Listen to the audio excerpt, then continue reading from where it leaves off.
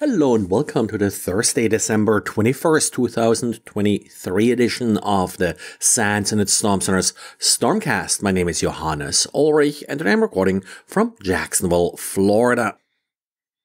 Today I wrote quickly about an increase that we are seeing in exploit attempts for Atlassian Confluence server CVE 2023-22518.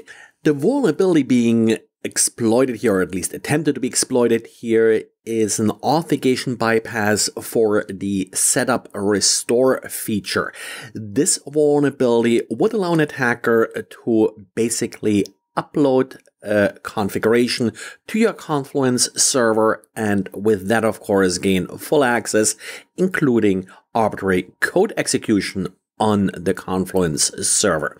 Now, this is not a new vulnerability, was revealed very early, first few days of November, and we have seen some attacks against this vulnerability. Actually, we saw a pretty high number, again, very specific sensors early on, but these early attacks, they were more targeting sort of known Confluence servers. What we see now is a lower overall level of attacks, but against more targets, indicating that they're probably just basically hitting random web servers, hoping that they are actually Confluence servers that got missed in these initial scans.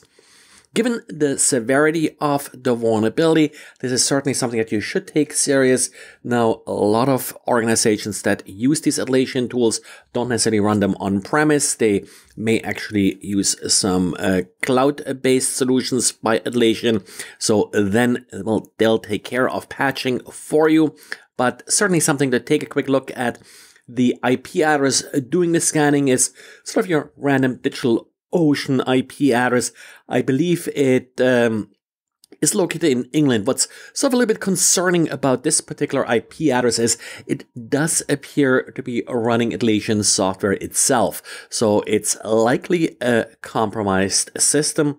It appears to belong to sort of a health wellness company, a company that does do business with health insurances and apparently a few very large clients.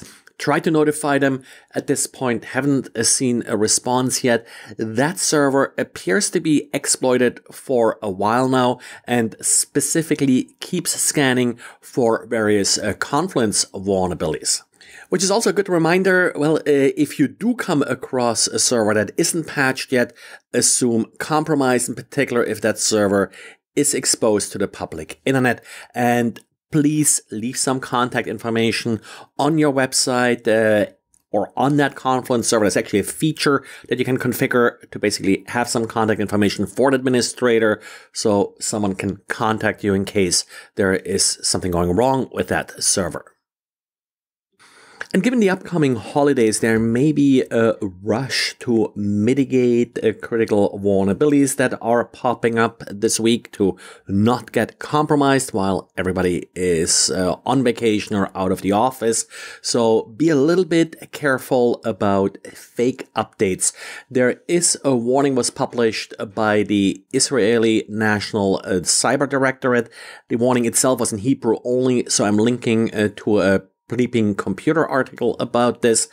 And the problem here is that someone pretends that there is a critical update for F5 BigIP.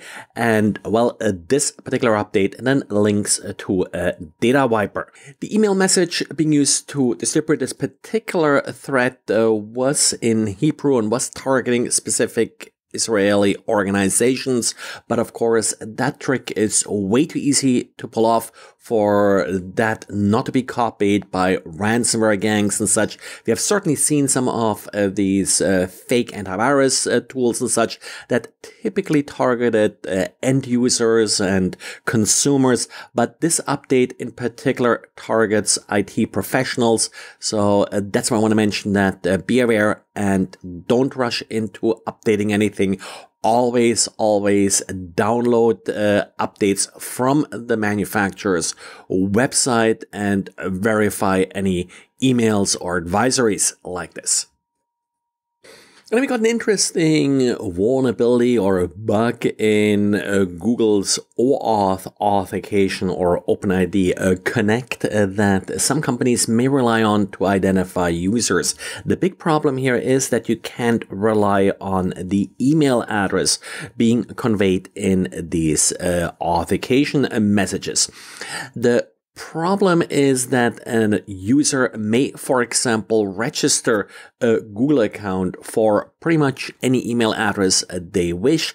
Does not have to be a Gmail address.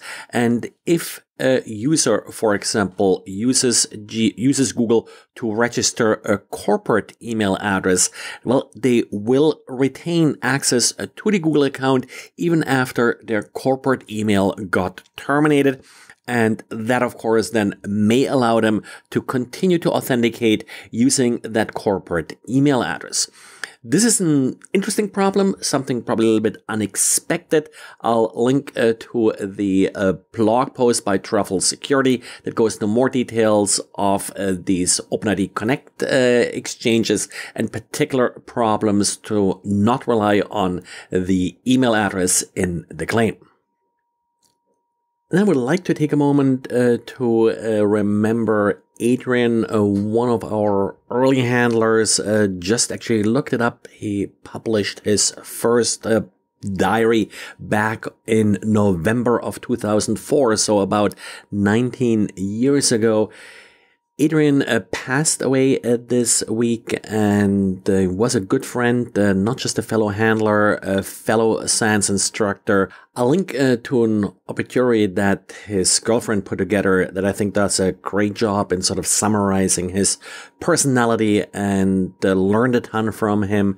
So please take a moment remembering all he did for us. Published, I think it was over 300 different diaries during his tenure as a handler. Well, and this is it for today. Thanks again for listening, and talk to you again tomorrow. Bye.